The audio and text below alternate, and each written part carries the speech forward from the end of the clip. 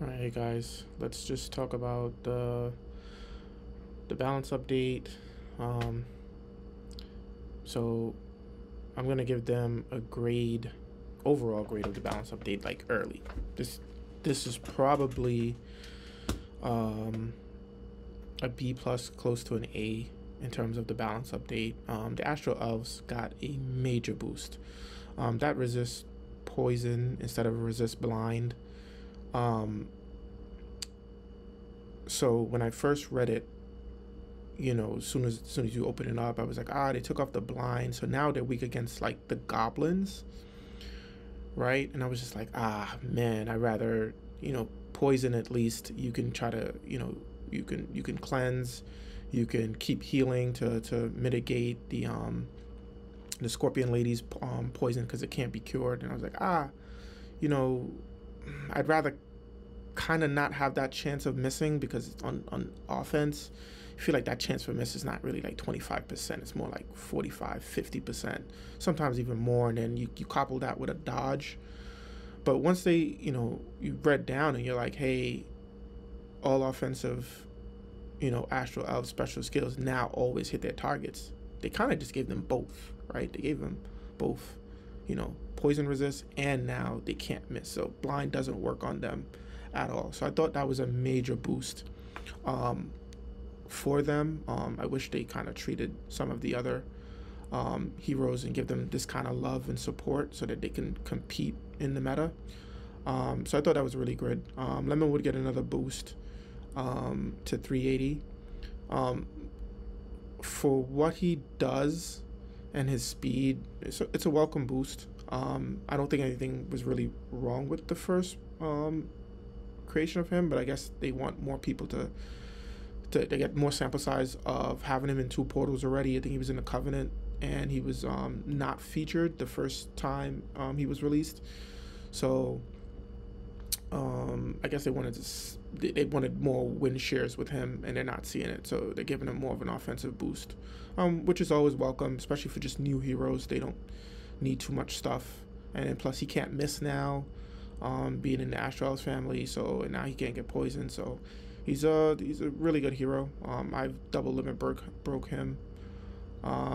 Definitely a level, because he has a lot of flexibility long term, just based on his damage. And if they decide to do costumes, but I doubt it for some of these families that they're going to do any costumes. So don't hold your breath there. Dreadstar, I started her.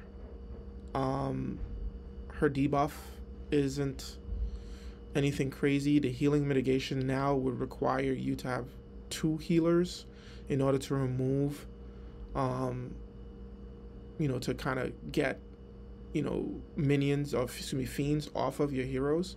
So just, I don't like the speed. It's very hard to, get her in at the last hit and then do subs, she's almost like guaranteed that they can't heal and revive. So if a lot of those teams that just focus on like, one hitter and all healers, if you can get her in them, if you can get her and pair her with a fiend hero that can sap up the healing, they almost, kind of crumble down the long stretch. But I don't think she's anything worth chasing if you have her. Very fast war, of course. Without saying, these heroes are amazing in that war type, but outside of that war type, you'd have to have specific teams to really utilize and get her. I think mine's is at 80. I think level 85. I believe it's at 85. The costume bonuses for Challenge Festival 1. This was long overdue. They literally can't compete. I've said this in previous videos. They can't compete in the meta. At 80 or 85, they don't do enough damage to any hero over, I think, 1300 defense. Like, you struggle to tile damage them. They survive sniper specials. So, I've seen, I've ran like mono teams and 4-1 teams against the meta tanks, Nautica, Hathor, with some of these heroes that I've leveled and they don't survive, and now you run it against them with the buff, and it's completely different. So it's a welcome change. I wish they would have bumped the attack to 25% or the defense to 25%. You know, one or both. But you know, I'll take it. Hopefully, it does make a difference for a lot of the tenured players who have these heroes with their costumes.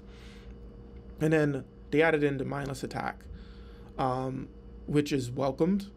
I think this is more of a chase for a lot of the newer heroes that are coming out, because since they didn't have a passive before, now they do have a passive, so it's now more welcoming for people to want to go and summon and get some of those heroes, and their family bonus is amazing. I wish they shrunk it down to like a 1 to 3 instead of like, you know, that archaic style that they have, where it's 2 to they start at 2 heroes plus. But they do have one of the best bonuses in terms of mana generation, things of that nature, and would work well with the legendary troops, getting your heroes to speed up exponentially with that big stat boost that you get from the heroes. So I really like that. What else here? Oh, plus these heroes are going to be in the Hero League. So, you know, I guess that's also the incentive. They want to get more people to use resources. You know, I made a complaint to them about I had, you know, wasted resources to kind of level 90 some of these heroes for Hero League, and, you know, was very disappointed that it got delayed. You know, and sometimes when they say things are delayed with SG, you know, it's really delayed to the point where it's canceled, because they almost never come back, or when they come back, it's like completely irrelevant at that point. Like the game has changed so much that it's not even worth it. So some of these updates are really okay. Like Red Hood's inherited HP going up to 25%. That's a big number when you have a legendary troop tacked onto her. The direct damage is still minuscule, but like on defense, you'll see it playing against it on defense. On offense, it's like 10% heal does nothing. You know, again, they should just remove that and get something else there to make her a little bit more effective. But a 10% heal is like her, and trying to remember the hero of the month from way back. It was a very fast healer that had like 10 or 15% heal, and I'm like, that does nothing for fiends. It does nothing for the healing of the team. So it was just like really, really useless for a very fast hero. I get it, but that really, really wasn't much. Guardian Howl, just if you have it, don't level it. If you already leveled it, just chalk it up to a loss. But it just is what it is. You're not, you know, they can't fix this hero no matter what they do at this point. So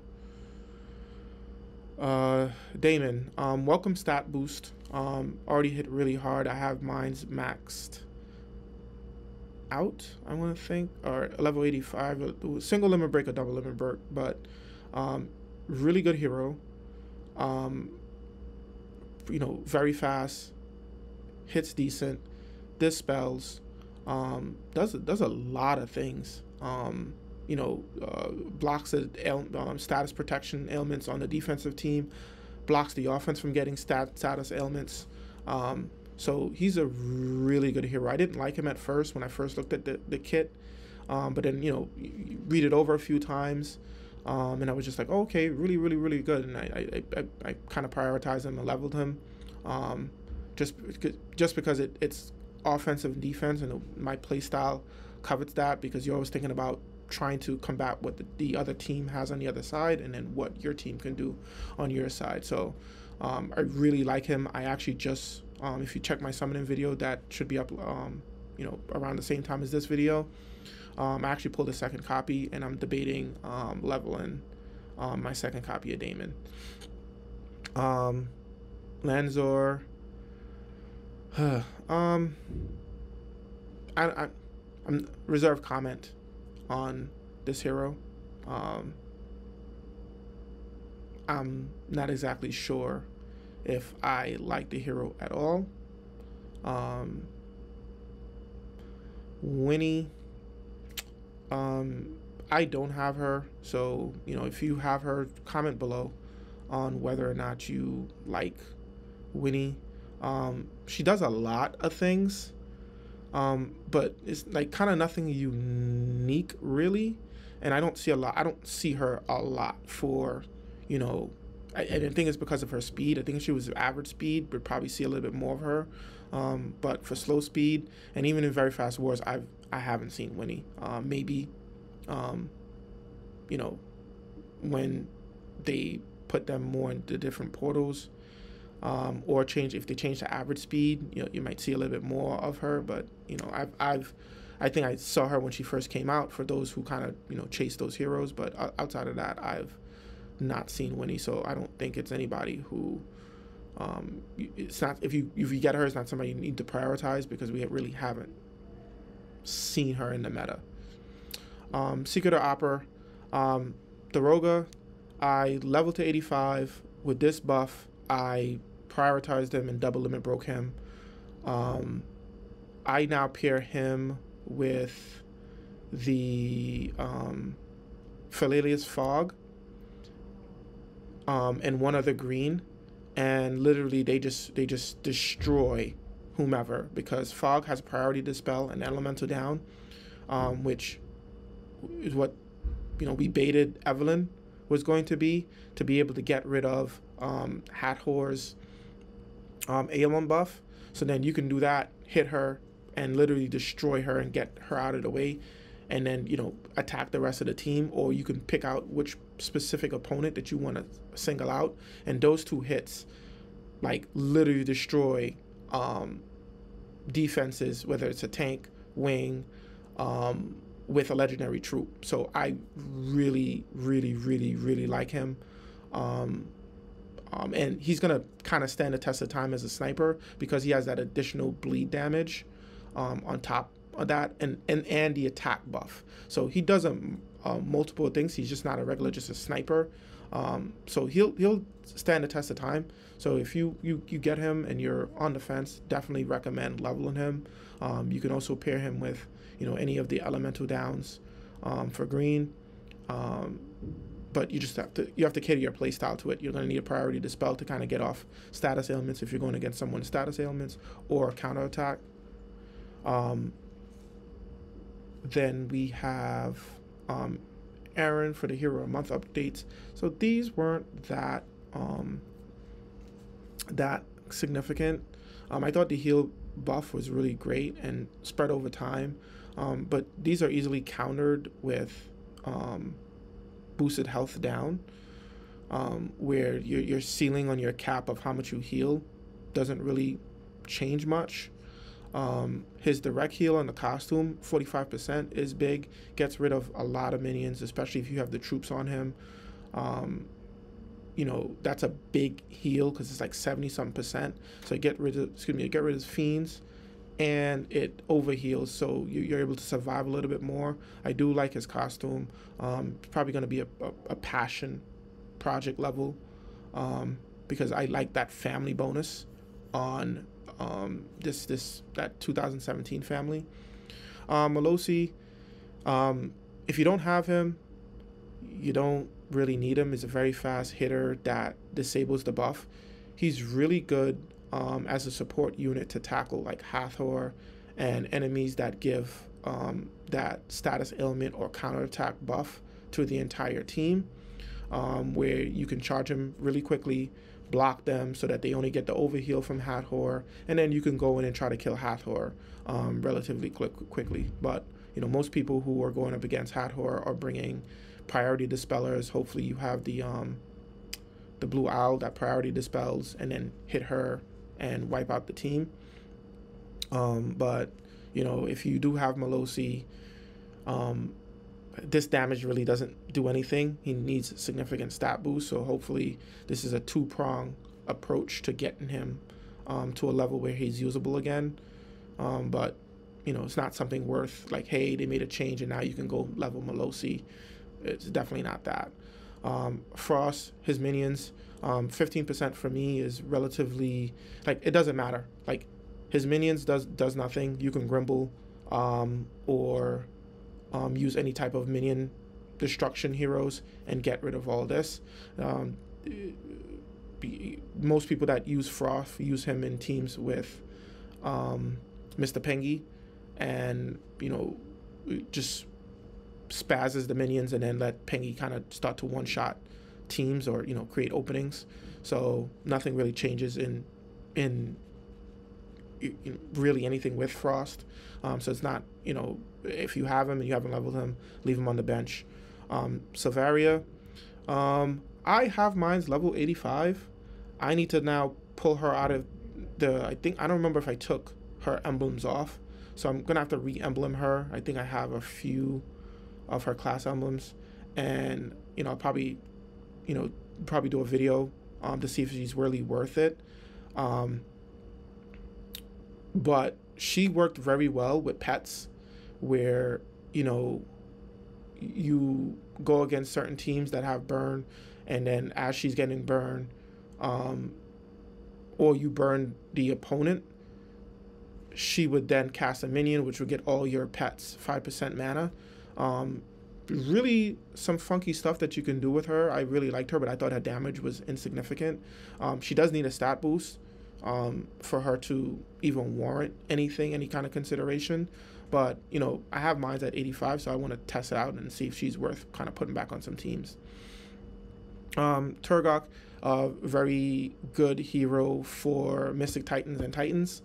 450 is just added additional damage for when you're just firing him off and getting his stack up, but nothing really from a competitive gameplay in terms of wars. So most people who have him have already leveled him and are using him already, so this is just a welcome add.